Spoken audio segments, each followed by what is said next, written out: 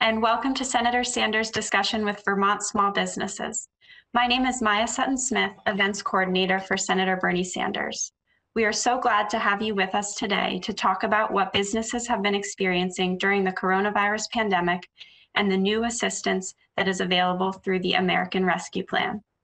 If you are joining us via WebEx, you can ask a question by clicking the Raise Hand button. And for folks on the phone, you can press *3 to ask a question. With that out of the way, it is my pleasure to introduce your Senator, Bernie Sanders. Maya, thank you very much. Let me thank everybody who is joining us. Let me thank the experts we have from the state of Vermont, who I'm going to introduce in a moment.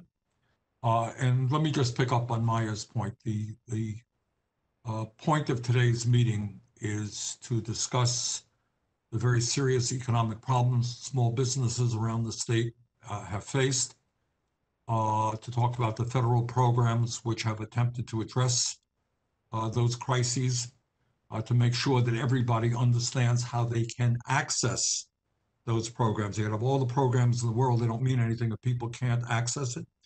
We're going to hear from some panelists to talk about their experience during the pandemic and how the programs have helped or not helped them. We have Darcy Carter with the Small Business Administration with us, and we thank her. Cassie Polimas with VITA, we thank her. And Joan Goldstein with the Commission on Economic Development here in the state of Vermont. Let me just say a few words, then we're going to go over to our panelists. Let me mention our panelists.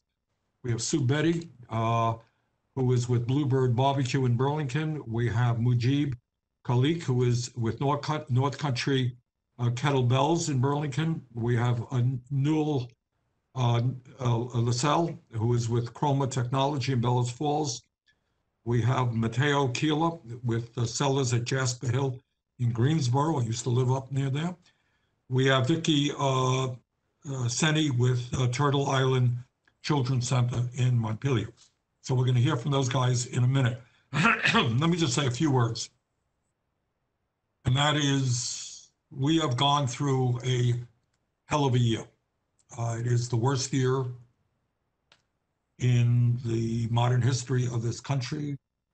You know it all, 500,000 more people have died, many millions have become sick, hospitals have been overloaded with patients, millions of people have lost their jobs. We talk about small business, estimates out there, 1 out of 4 small businesses have shut down, may not reopen.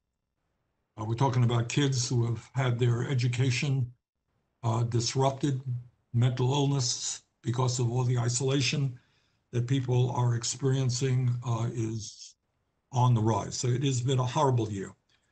And in the midst of all that, the federal government has done what it does. Clearly, I'm not going to be here to tell you that we have done everything that we should, but I suspect, given how the federal government operates, it has done more, I think, than many people would have anticipated that it would. And I think it's fair to say the healthcare and the economic situation would be a lot worse without the strong intervention of the federal government. And the good news there in terms of the pandemic, we are concerned about these virus mutations and the number of new cases we're seeing in Vermont and around the country. But on the other hand, the very good news is that the death rate is going down. On Saturday, just last Saturday, some 4 million people were vaccinated. That is a lot of people. Generally, I think we're seeing 2 or 3 million people vaccinated every day. More people are vaccinated, the death rate should go down, and we're beginning to see that. So the hope and the prayer is that we will finally crush this pandemic, we'll get back to normal, and that we will see businesses return and create the jobs that the country needs. Let me very briefly go over some of the programs that over the last year Congress has initiated, and that is the Families First Coronavirus Response Act, which provided funding for healthcare and food, but also directly helped employers who provided family and sick leave. Next, we passed the CARES Act, as all of you are familiar with, which created the Paycheck Protection Program, which I know many of you have relied on to help keep your employees employed. And just so Vermonters understand that, the PPP has brought in about $1.7 billion to Vermont businesses and nonprofits to date. That is a lot of money for a small state.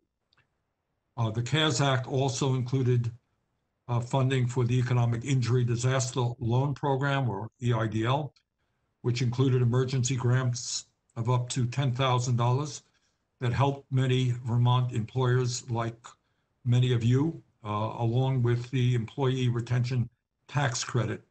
And that was also very helpful. And of course, in the midst of all that, we extended unemployment and gave a supplement originally of $600. Now it is down to $300, but unemployment benefits will be extended through September.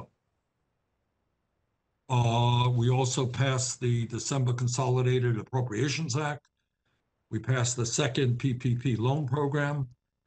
We passed a shuttered venue operators grant program. And more recently, we passed the American Rescue Plan, which we'll talk about a little bit today. And that plan provided $1.9 trillion. It gave direct payments to about 85% of the population of the United States of America, close to 90% here in Vermont, extended unemployment. It expanded healthcare programs. It expanded the Paycheck Protection Program, and I think is one of the expanded the child tax credit, which will lower poverty among children in this country. Expanded nutrition programs, et cetera, et cetera. It was quite a consequential piece of legislation. That the ARP also provides more funding for the Shuttered Venue Operators Grant. It creates the new Restaurant Revitalization Fund, put $28.6 billion in direct relief to restaurants, which will be extremely helpful here in Vermont. And it extends and improves the employee retention tax credits, paid sick and family medical leave, the Paycheck Protection Program, and so forth and so on. With that, again, there's so many programs out there that we want to make sure that small businesses in Vermont know what is available to them, that they know how to access these programs, and that's why we have our experts with us, and we have our panelists with us as well. And let me also thank today the Main Street Alliance, the Lake Champlain Chamber of Commerce, the Vermont Businesses for Social Responsibility, and Vermont Employee Ownership Center for helping us put on this event. So with that, let me now go to our panelists who will talk about what's been happening to them over the last year, the help they've received, where they think we need improvements. And let me begin with Betty from the Bluebird Barbecue in Burlington. Betty, thanks so much for being with us. Sue Betty, I'm sorry, it's Sue Betty. Sue, thank you very much for being with us. Thank you, Senator Sanders, for hosting this event. My name is Sue Betty, and I operate Bluebird Barbecue in Burlington. I also serve on the Independent Restaurant Coalition's leadership group, as well as Vermont Independent Restaurants. I first want to thank you and your team and the entire Vermont delegation for always being accessible, empathetic, and committed to doing all that you can to support independent restaurants, our teams, and our communities. To quickly recap and focusing on the restaurant industry this past year, our sector's been under restricted operations in order to best protect our communities. For many restaurants, the restrictions have resulted in significant revenue losses and severe disruption to our ability to continue the employment of our teams and in a very challenging operational environment. I don't know if I can adequately express our current level of stress and exhaustion that's widespread throughout our industry. We know that you and your team put incredible effort and hours, and thank you for your work in advancing the small states minimum, EIDL, PPP, particularly the revisions to PPP that made this relief useful for our industry, and also for the enhanced UI to support our teams through this crisis. And thank you for most recently supporting the Restaurant Revitalization Fund, industry-targeted relief that's desperately needed. We have learned directly from the folks drafting this program at the FBA that the current fund is nowhere near enough to meet the need. We've heard commitments that this fund will be resourced, and ask that you please do all you can to stay pulsed in on this and make sure the fund is supported so that all restaurants may gain needed resources. Speaking for myself and many Vermont operators, we'd like you to also know that we care deeply about the health and well-being of our teams. It's my highest hope that independent restaurants can find alignment and partnership with policy and government to help reshape our model so it allows both our teams and our businesses to thrive. We're looking to leadership to help us craft a forward-thinking vision for the year ahead and to assist in workforce reentry and workforce development. Our most dire current challenge is ensuring immediate access to vaccination for restaurant workers. We're deeply appreciative to Governor Scott and the administration for the excellent leadership provided this past year and for prioritizing vaccination for our most vulnerable populations. As we now enter a reopening phase, we're finding that the majority of our workforce, which tends to be younger, will not have access to vaccination for weeks. Our teams work in a public environment with unmasked exposure and within food preparation logistics that make consistent distancing a challenge.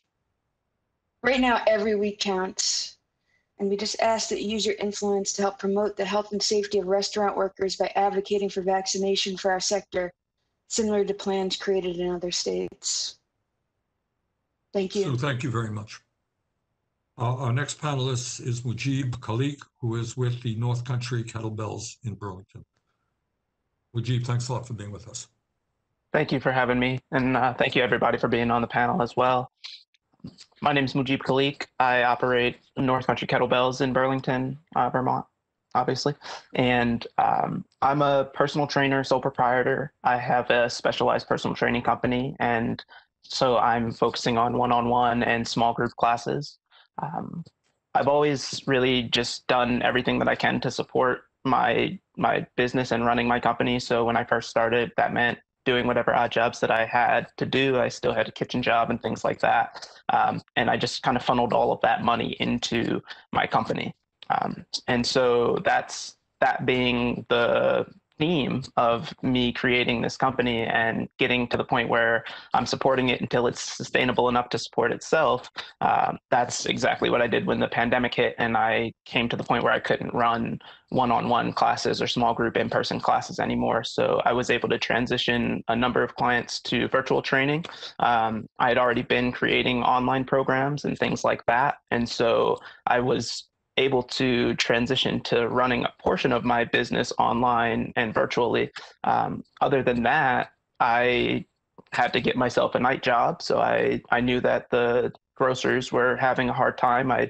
When I moved to Burlington, I had taken a job with the Healthy Living grocery store there in South Burlington and used that as a way of just supporting my company until it became sustainable enough that I didn't have to have that job. So when the pandemic hit and I knew that all the shelves were getting ransacked and everything like that, I knew that they needed help. I knew they had a small restocking crew at night, and I knew that I could do that night job and still support my day job and support my family during the day. So that's what I fell back on. And at first, I was receiving and still do receive a lot of emails from the SBDC. Steve Denton is a gentleman that works out of Chittenden County, and they're steadily sending out emails almost every day, especially when the pandemic first hit. They were sending out emails pretty much every day about all of the different programs that were available. And, as a sole proprietor, not having employees to have to worry about or anything like that, again, it's easy enough for me to just fall back on my hunches and do what I need to do to keep myself safe, keep my family safe, and provide enough money coming in that I can meet my bills and still be able to grow my business in the time until things kind of open back up. And so at first, I didn't really take advantage of any of the programs that were available. I didn't have the bandwidth with everything that was going on at the time to even process those emails as they were coming in. There were so many different programs that were available. And it was almost just a triage of saying like, okay, I'm not eligible for that one. I may be eligible for that one, but let me just keep on doing what I need to do to stay healthy and to keep money coming in. And so I was reached out to directly from the CVOEO, which is another company, another organization in Burlington, about the Embrace grant. And it was a $5,000 grant maximum. And again, I had already been building online programs, so I knew exactly how I could use that money. And so I wrote the grant and they awarded me that grant, and then I just ran with that. And then I was later in the summertime awarded the Burlington BIPOC grant, which was a grant that the city of Burlington put out. And I was awarded the full $7,000 for that. And again, I knew exactly how I would use it. I already knew what monies that I had allotted to building my programs. I knew what else I was working to build up. And so when they offered it to me, I was able to just take it and put it immediately towards my planning that was already in process. And so, I held the night job until the company got sustainable again. I opened up doors again in July. And since then, I've just been steadily working to build my client base back up. So for me, I'm a bit of an anomaly, I think, on this panel, because I took advantage of programs that were directly presented to me. But other than that, I saw my job as being able to provide as much as I could for myself with the resources that I already had access to. Understanding that, like I said, I've always been able to fall back on my own personal resources to be able to build my company up. And that was one of the things that I spoke to with Erica early, is that I have the mental fortitude and the wherewithal to be able to understand how to go and get what I need to get. And from speaking with colleagues and people that had to shutter their businesses, it's a lot, as you mentioned right off the bat with the conversation. There's so much weight on our shoulders with what's going on right now that we can't not acknowledge the fact that we still have to emotionally process all of this baggage. We have to wake up every day and see the numbers climb. Especially in the early pandemic, we saw the panic that was happening because we didn't know what was going to happen. As we saw the numbers climbing in Vermont, we didn't know when we were going to open the website and see that there's 1,000 cases now today in Vermont. Luckily, we flattened the curve fast, so it steadily rose with pretty low numbers. But at the same time, it was scary, and it was scary to get back out there. So that's the last thing that I'll say there. And thank you for giving me a little bit of time. Well, thank you very much, Mujib. Let's go to Newell Lascelles, who's with Chroma Technology down in Bellows Falls. Thank you, Senator, for hosting this and for all the work you do on the behalf of the state of Vermont and the country overall in supporting a progressive agenda. I'm Newell Lascelles. I'm the CEO of Chroma Technology. We're based in Bellows Falls. We're a 100% employee-owned manufacturer of precision optics. And I think it's been observed before the pandemic from a business perspective. There's really two cohorts: businesses that have been hurt terribly, and on the other hand, businesses actually that have expanded, particularly ones in healthcare, logistics. And so the products we make are incorporated in PCR test instruments. Those are the instruments that are used, most accurate instrument for testing for COVID. And so actually, from a business perspective, financially, our business has grown substantially during this pandemic. And so the challenge for us has been, first and foremost, how to keep our workforce safe in the course of that, and at the same time actually scale our production to meet the need in the market. And it's been incredibly stressful for our workforce, both because we're trying to increase production and because they have the same stress everybody else does in their personal life dealing with the pandemic. And so we acted early and cautiously to protect our workforce. We actually sent all the workers we could to work remotely very early in March.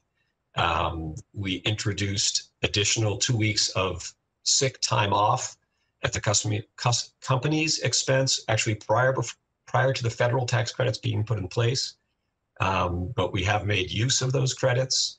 I would say about 30% of our workforce has missed time related to COVID, either because they were themselves concerned about their health or family members. And it has been disruption to our business in the sense that in order to operate safely, our objective was to maximize the person hours, but minimize the person density. And so what that meant was adding additional shifts, physically spacing people out within the building, and also adhering very strictly to social distancing guidelines, masking, daily tests for temperature and other symptoms. And so it's created a burden on our workforce, an additional burden. We have been fortunate and cautious, and as a result have had limited impact health-wise, and in fact have successfully increased our output by over 50% the last 12 months.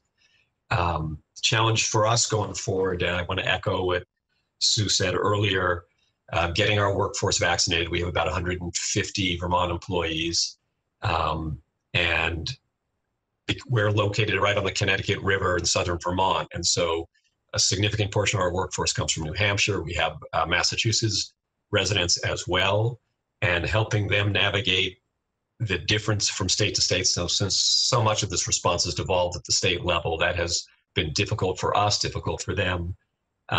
It's still difficult for us to secure protective gloves, which actually, apart from the pandemic, we use to maintain cleanliness of our product.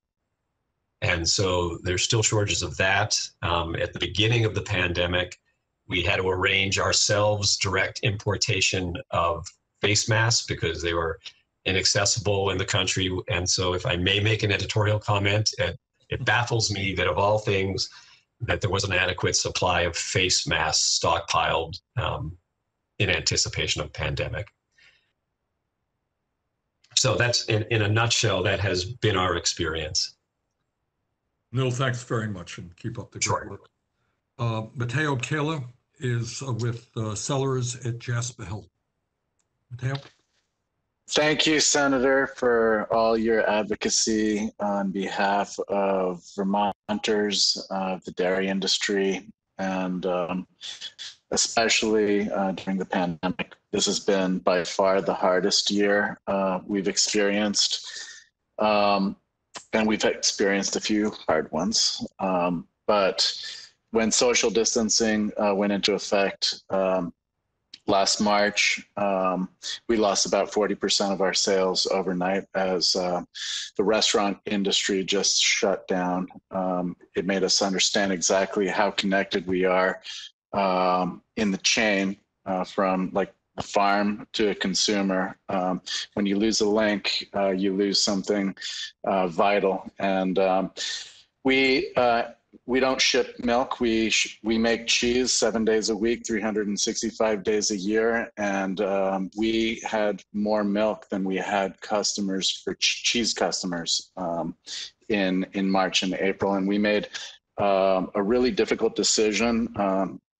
It was, in fact, to disperse our herd of cows at Jasper Hill, as opposed to let any of our team humans go. And I think, the PPP was fundamental to helping us make good decisions early. In hindsight, if we had, succumb to the reflex to let people go, we would have really hurt ourselves over the longer term, because we were able, because we have just an incredible team up here, to really pivot, reinvent our business. We went from essentially being primarily a wholesale business, selling whole wheels of cheese into the market, to cutting and wrapping exact weight and packaging cheese for retailers who didn't have the labor to staff cheese counters anymore. Everybody was like stocking, toilet paper in the center store. And to building a mail order business, which really floated us in the second half of the year. And direct to consumer sales now are about 25% of our total sales. Pre-pandemic, they were between 2 and 3%. Some days it feels like we're working for UPS. But it's really been a game changer for us and brought us closer to consumers and allowed us to build and leverage our brand in important ways. So just to reiterate, the PPP program was just timely. It was rolled out really quickly. When we applied, we were approved by Community National Bank up here in Barton in 5 days. And that made all the difference in the world to us at a very critical moment. Looking forward, and what we're going through presently is dealing with the challenges of ongoing outbreaks in our community. The Northeast Kingdom is experiencing COVID at an infection rates that we haven't seen before. Summer there were very, very low numbers, but our local schools are closed at this point, and getting the vaccination ramped up obviously has to be the #1 priority. We have 120 employees now, and we've been able to effectively create like pod systems, lengthen the day, stretch the workout, and we're really struggling actually to attract and hire additional members to our team. Because there's nowhere to live up here. Like housing in the Northeast Kingdom is just a huge problem. Every house that is filled right now. So that's a huge need looking forward. To close, I'd just like to say that the dairy industry has been in a 5-year, struggle with commodity milk pricing not really covering the costs of production. We're in the process of really trying to grow our demand for local high quality cheese making milk and market for in our local community. We're in the process of leveraging everything we built, re-leveraging everything we built to build infrastructure to support another 5 or 6 farms in the Hardwick, Greensboro, Craftsbury, Glover communities. So we're optimistic looking forward. Mateo, thanks very much. Keep up the great work. Vicky Senni is with Turtle Island Children's Center in Montpelier, which is a nonprofit. Vicky. Thank you so much for having me here today, Senator, and thanks to all the panelists whose services and goods that we rely on in Vermont. In the field of early education, we don't seem to really fit the mold anywhere. We are left out when people refer to schools, even though we know that childcare workers are indeed teachers. We're educators at a time when human brains are developing more rapidly than they ever will. Financially, we're not valued as such. This is a ongoing problem. The predominantly women who continue to do this critical labor of love are some of the lowest paid workers in the United States. It's always strange to be lumped in with businesses because people might assume that we work to make profit. And I can assure you that there has never been profit in childcare, nor should there be, even though the economic system under which we all live and work and some do profit would not function without childcare. So last year we were shut down for 2.5 months. During that time, Vermont issued stabilization payments to childcare providers to cover lost tuition enrollment, and we would not have survived and been able to reopen otherwise. So we are very grateful to Vermont lawmakers for continued stabilization. As we were preparing to reopen, we started hearing the same message from state and national leaders who were saying that childcare was one of the biggest obstacles to reopening the economy, on par only with the lack of available testing and PPE at that time. Employers were saying that childcare was in fact the single biggest obstacle to getting employees back to work, and it remains as such. Childcare providers are vital to the functioning of the economy, and yet it is an economy that does not work for these essential, indispensable workers. So we hit the ground running in June, and we've been going nonstop since then, surviving, yes. And thanks to federal and state financial support, we have been able to do more than survive. You'll find a lot of joy in our nature-based early education program, but where there is joy, no doubt there's behind the scenes struggle.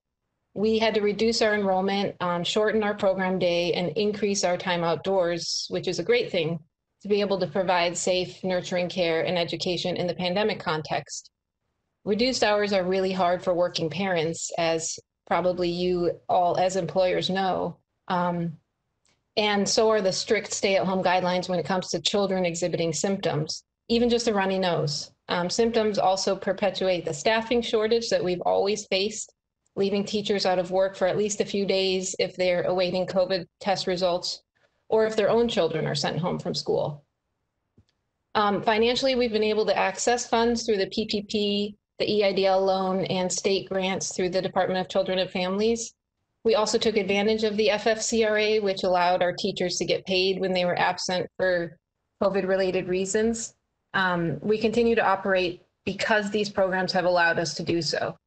It's important to note that not all childcare programs have an administrative team or a business manager to spearhead funding applications, as we do here at Turtle Island. Home-based providers in particular act as director, business manager, teacher, facilities manager, all in one. To even apply for programs that are out there takes quite a bit of time, energy, and resources that most childcare workers just don't have. So moving forward, the statewide Early Childhood Educators Coalition of Vermont has proposed to Vermont lawmakers what could be done with American Rescue Plan funds to save and sustain the childcare workforce, and thus to sustain a functioning economy through the duration of the pandemic. The first thing is to issue another round of workforce stabilization payments to individual providers. Direct payments to individuals are necessary to offset unsustainably low wages and ongoing workforce instability in the pandemic context. Each provider who applied for it received a payment of $936, I think it was, in December. It was the end of the month and the end of the year, and that money went a long way just in boosting morale and allowing people to put food on the table. We have extreme difficulties in recruitment and retention. Research estimates that our state needs more than 2,000 additional lead early educators in order to meet pre-pandemic demand. So direct payments to providers, again, would support recruitment and retention. The second is to create a pool of funds to help cover healthcare costs for childcare providers. This is a global health crisis. When we bring up healthcare with Vermont lawmakers, it's a very difficult issue, as you know, Senator. Due to the health risks and emotional strain associated with our work during a pandemic, we're working with people who, although we love them very, very much, they cannot social distance, they don't wear masks, and they have runny noses, they're sneezing, and they have other secretions throughout the day. And we're losing staff at a much higher rate than ever before, many of whom explicitly state the lack of health care as their reason for leaving the field. Over 11% of childcare workers in Vermont are uninsured, and over 50% are underinsured, meaning they cannot afford to go to the doctor. In order to slow the spread of COVID-19, these close contact workers need to be able to visit the doctor, pay for prescriptions, and take paid sick days when they're symptomatic. We are recommending a grant-based program to provide funding for these specific health needs during the pandemic. And then the third proposal that we have for use of these funds is to provide new stabilization funding to allow childcare providers to expand our program hours to accommodate the needs of working families. 100% of Central Vermont providers that we surveyed are operating at reduced program hours during the pandemic. 71% are offering less than 45 program hours per week, and 43% are offering fewer than 40 hours of childcare per week. Enrollment levels are reduced to 80% on average, while staffing has increased by at least 10% in order to maintain pandemic compliance. Costs are up while income from enrollment is down, with more staff for less children and a business model reliant on tuition income. Providers cannot afford to extend our hours during the pandemic without financial assistance. So we recommend providing stabilization funding at a rate of 20% of a program's current staffing expense budget, which we think will fully support us in expanding to at least a 45-hour work week in order to meet the needs of working families with health and safety at the forefront. Childcare is a collective good for all of us, and We need to take care of those who care for our children, the stewards of our society, and we need creative, courageous leadership to get us there. Thank you so much. Well, Vicki, thank you very much. And thanks for the enormously important work you and your colleagues are doing. But before I introduce our experts, let me just say this. I think the American Rescue Plan was a major step forward in addressing the current emergencies brought to us as a result of the pandemic, hunger, many families facing hunger, lack of health care, eviction, etc. But if I have anything to say about it, we're going to go further. As all of you know, there's a hot debate taking place right now in Washington about what is called a second reconciliation program, which will deal with some of the structural problems, not just emergency problems facing the country. And I want you all to know that, in my view at least, that program is not just roads and bridges and water systems, but it goes into, what Vicki was talking about, human infrastructure. And that means expanding healthcare in a very significant way, expanding educational opportunities from child care, by the way, to graduate school. It means making sure that we have the housing. I think Matteo was talking about housing. We're talking about building millions of units of affordable housing and low-income housing, because when you talk about infrastructure, I think you've got to be talking about housing as well. It means lowering the cost of prescription drugs, so when people get sick, they can actually afford the medicine that they desperately need. So that is going to be a very hot debate. The American Rescue Plan was passed at 5 o'clock in the morning by a 51-50 vote after 15 hours of debate. One of the more painful days of my life, but that's the way it is. We may go through that again. But I want you all to know that for many of us, we do not see by any means our job at the Congress is over. We have an enormous amount of work to do in order to protect small businesses, workers, healthcare, education, childcare, and we intend to do it. So with that, let me now introduce three people from the state of Vermont who are doing a great job.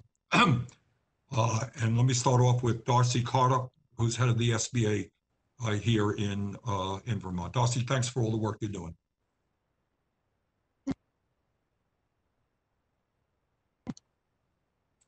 Darcy, are you with us? Yes, I was trying to get off mute, the famous quote. All right, you're off mute now. Sorry. So good to see you, Senator, and all the panelists today.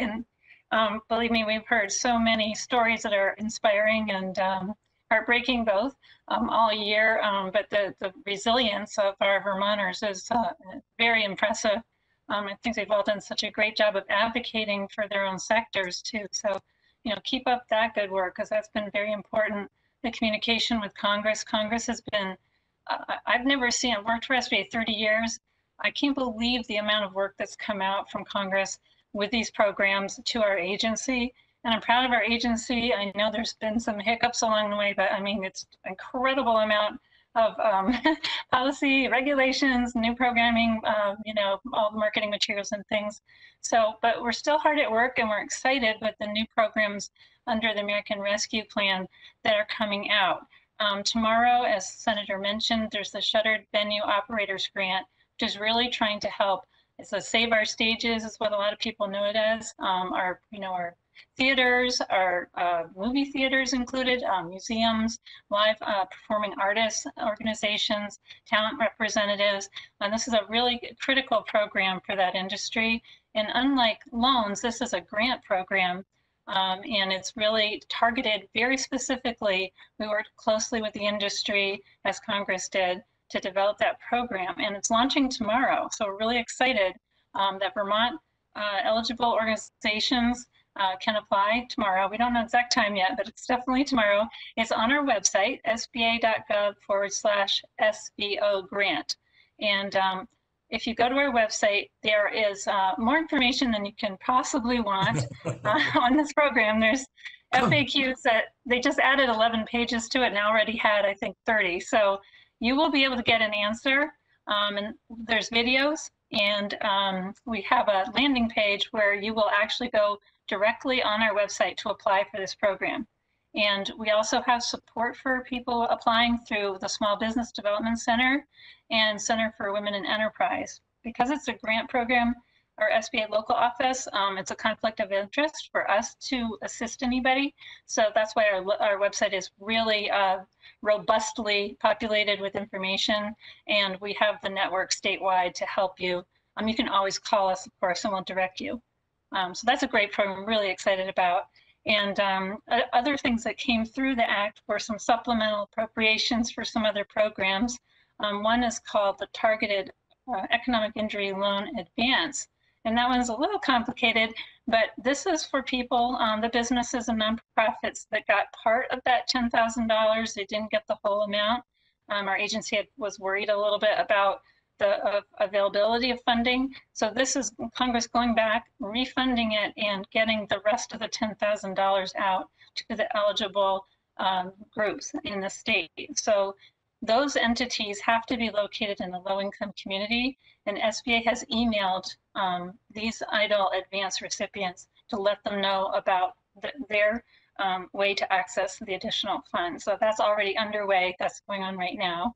Also, we've had an increase in the Economic Injury Disaster Loan Program. It had been capped at $150,000.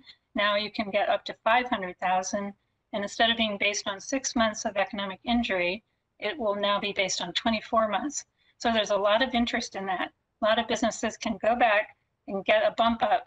And I know a lot of restaurants are interested in that as well. We do have the new program coming out soon. We're working very hard on it, the Restaurant Revitalization Grant Program. It's not ready yet, probably mid-April. We're trying to hit that Congress target of 30 days after the enactment. But so much work has been done. It's really, a lot of things are in clearance, but there will be, you will be able to apply right on the SBA website for that, and there'll be a couple other ways to apply. And again, that program, you can talk to us, we can help you with it, so we'll be able to do workshops. The restaurant industry, including the Vermont Independent Restaurant Association, is really tapped in and really knowledgeable about it. So although I can't talk about internal things yet because they haven't been made public, there's a lot of media out already about the program, and I think it's going to be extremely beneficial for it. You know, everyone's eligible at food carts, tasting rooms at brew pubs, regular restaurants, some bakeries. It just will all depend, you know, how much of their primary business makes them eligible. But I think that's going to huge impact on our state. So just really excited about that. I don't know if you want me to go on. There's so many programs that. You know, sba.gov, or, you know, feel free to email me, darcy.carter@sba.gov, and I can talk to you about everything. Darcy, you want to throw out a phone number as well? Oh, sure. 802-828-4422. Great. All right. Thank you very much. Thank you, Senator. Our next panelist is Cassie Polimas, who is with VITA. Cassie? Thank you, Senator. And it's a pleasure to be here with these business owners and with Darcy, who I've had the great pleasure of working very closely with during the pandemic. VITA is the statewide economic development lender, and during the entire pandemic, we have been using basically 3 tools in our toolbox. The PPP program, which you're all very familiar with. We have our existing borrowers who we've been actively trying to help through with their current loans and debt by accommodating with deferrals and making sure that we can get them through to the other side, to where there's light at the end of the tunnel. And we also have been working with the state in deploying the CARES money that came from the federal government and was used through the various grant programs. So VITA has been very active in a lot of the behind the scenes work in deploying the grant money through the CARES Act, as well as the deferrals. And then The PPP, as you know, that's something that all the banks have been involved with, but VITA as an economic development lender, we have often been called upon as to handle or take applications from borrowers that may not have a well-established relationship with a bank, or the banks have stopped accepting applications because their pipeline is full and need to make sure that they can process all the applications. So VITA is still taking applications. So we're one of those sort of, maybe to some little known secrets, that VITA does process PPP applications. So just want to put that word out there. If there's any small business owner out there still that's looking for somewhere to get a PPP loan, VITA is still taking PPP applications. We've, and I don't know, Darcy, this may be indicative or not of in general, but we, you know, they're relatively small. And that's, you know, that is Vermont. That, you know, that's our businesses are small businesses, just like you've heard from today. Chroma Technology with over 100 employees, that's a large business. And Mateo, just, you know, the cheese making business, you're getting large, and that's, you know, over 100 employees. That's, you know, on a relative scale, Vermont, we are about, you know, the small businesses, that's our bread and butter. And at VITA, you know, the average PPP borrower has just over 5 employees. The majority of the PPP applications that we processed were sole proprietors. We did a lot of sole proprietors. And we in addition to the small businesses, we've done them for agriculture as well. So, you know, just want to thank the business owners out there. And if, you know, go to our website if you're still searching for PPP resources. So I know we're short on time, and so I'll stop there to allow for questions. Cassie, thank you very much. Our last panelist, I think, is not going to be on video. Should be on the phone. Joan Goldstein with the Commission on Vermont Economic Development. Joan? Hello, Senator, and thank you so much. And hopefully all could hear me. I could see you, but you can't see me, so sorry about that. Yeah, thank you so much. I mean, Vermont did really well. We really punched above its weight, and I think it's because of the good work of the Senator and the entire congressional delegation. The small state minimum allowed us in economic development to get over $330 million out to small businesses in the last year. We had 3 rounds of grants. VITA assisted, but we had just about every agency of state government involved in handling calls and making sure that we got the funds out as quickly as we possibly could. Despite the fact that that was record-breaking, we know that there's still need out there. And as a result, we've proposed yet another program, which I think if we're lucky today, State Senate will pass it, and we'll be back in business with another round of grant funds to make sure that those who didn't receive anything get first priority. And for those who did receive prior help, get additional help where they need. We know that 2020 was the most horrible year, and we want to do something about it.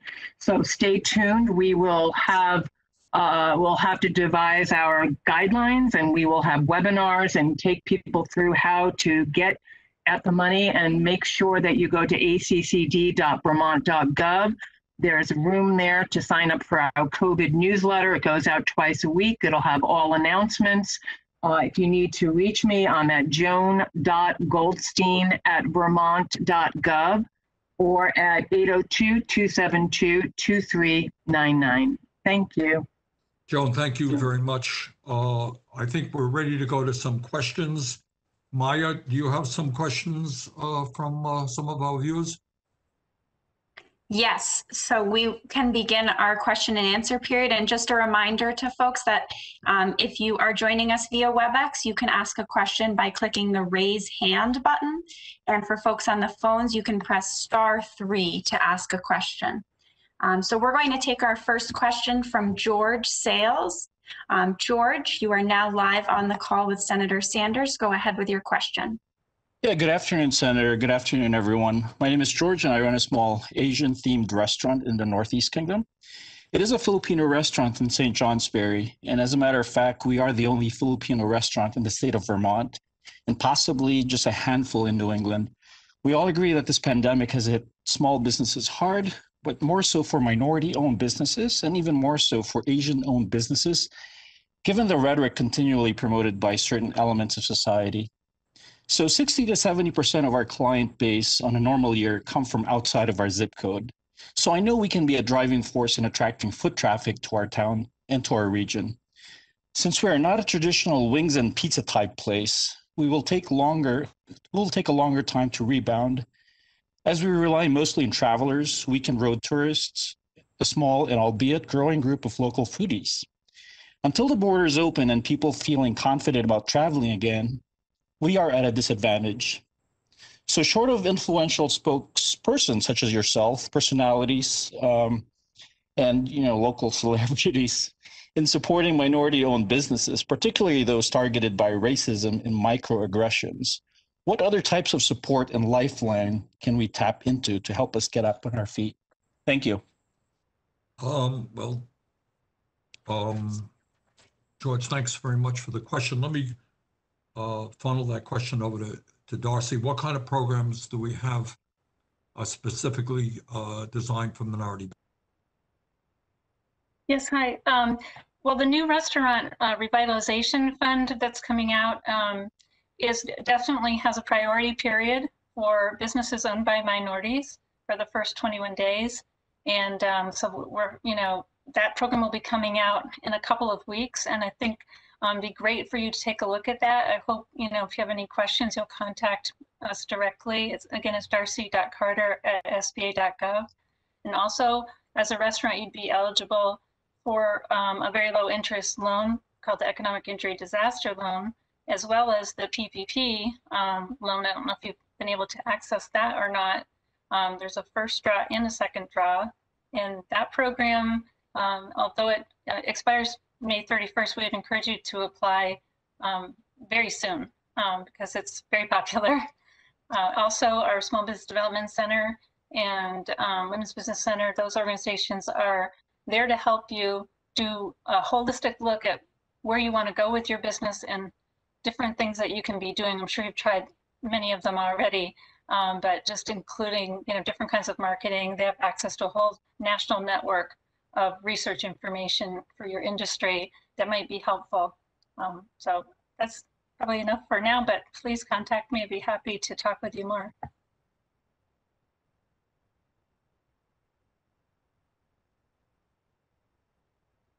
Maya, do we have other questions? Yep, so we can go to our next question. Our next question is going to be from Sarah Beal. Sarah, you're live on the call. Go ahead with your question.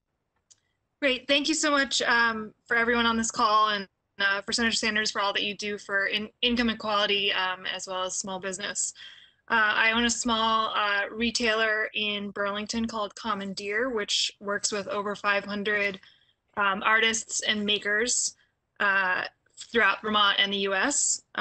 2020 was a significantly challenging year for us as we navigated a business that relied heavily on foot traffic, but also that from tourism and as well as restaurant patrons as we are in downtown Burlington.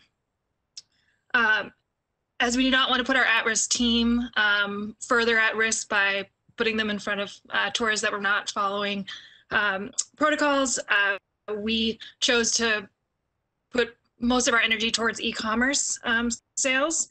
And thanks to various grants and a lot of hard work, we were able to survive 2020. But I'm just curious what the temperature and appetite would be for additional grant programs that would be not as industry specific for 2021 that we may be able to expect for small business, as I think the industries that have been targeted with the current rescue plan, both the venues and the restaurants are very, very, very much needed because we're all in one ecosystem and we need them all to survive together. But I'm just curious from those that have experienced significant challenges and those moving forward, what we might be able to expect for general small business support. It's hard to say, and I think to some degree that will depend upon the state of the economic rebounding that we see. We created 900,000 jobs in this country in March. That's a good start. The expectation is that we should see an expansion of economic growth in a significant way. But I happen to believe, and I think the president happens to believe, that we rather err on the side of doing too much rather than doing too little.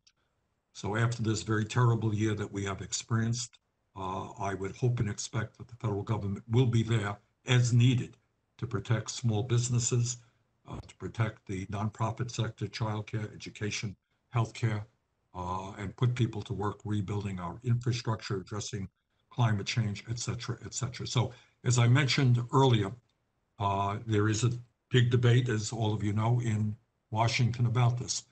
But some of us believe that now is the time to move aggressively to address some of the very serious structural problems that we have, as well as making sure that we rebuild the economy in a way that has to be done. Maya? Yep, so we can take one more question. And this question is going to be from Perry Armstrong. Perry, go ahead with your question. Hi, Senator Sanders. Thank you for all the stuff you've done here for us. My name is Perry Armstrong. I represent the Vermont wedding and tent and event industry. And I own Rainerstein Tent Company in Randolph, Vermont. And I really don't so much have a question, I just have a request. And I want to just kind of give you an overview of where we are in the events industry. And, yesterday the governor did open up the state. I think, people feel pretty comfortable by July 4th that, we'll be heading towards a sense of normalcy. Unfortunately for the wedding industry, we've already lost a chunk of our business this year. I personally have events that have been canceled clear into June now. And so that's about a third of my gross revenue for the year.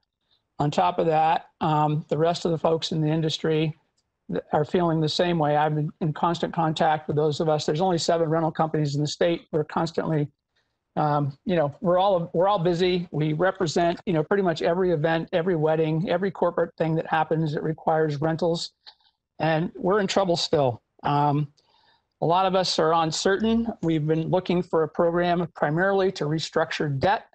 That's needed by those of us in the rental industry. It's also needed by some of the people who are standalone venues who, rent their spaces to people to have those events. And so I know that, these people don't qualify for the restaurant grant. They don't qualify for shuttered venues. And so we're in trouble here. I've been on the phone with Darcy since last summer. We worked with Cassie here.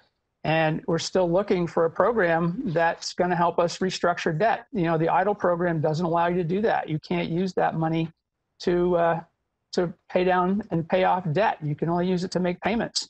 And the problem now is that as we're contracting, which is what we're going to have to do because all of us right now don't feel that we can actually take on more business. I personally have turned away about $500,000 worth of business that I can't do because the other problem is we're having a labor shortage. And so we've lost a lot of critical help. I personally have lost 4 key people who are responsible for installations. And I think we're just contracting. And across the board, those of us in this industry who are providing the rental equipment are all contracting. We don't expect that any of us are going to be near to our 2019 levels until probably 2023 because of the labor issue. So we're still struggling here. The problem is without us having the ability to do those kind of events that we've done in the past, our payment schedules are based on revenues that we would have gotten, but now we're going to only get half to maybe a third of those revenues. So we've got debt here that's hard to pay. And last year we were fortunate because most all of us got deferrals from the banks for 6 months, and that made a huge difference along with the PPP and the Vermont grants. But now we're we're running up against this again for another year. And we just need a loan program where a lot of us need.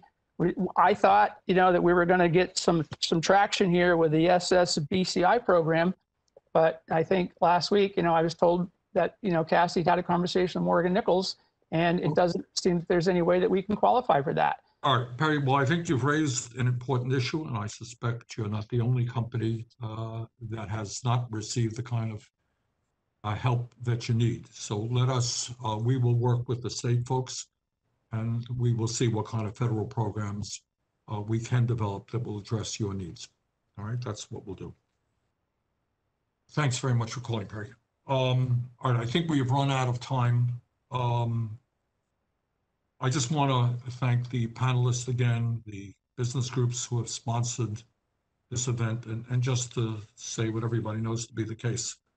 This has been an awful year, and I want to thank especially the state workforce and the state agencies who have worked under very adverse conditions themselves. They're not in their offices very often. Many of their people are working from home.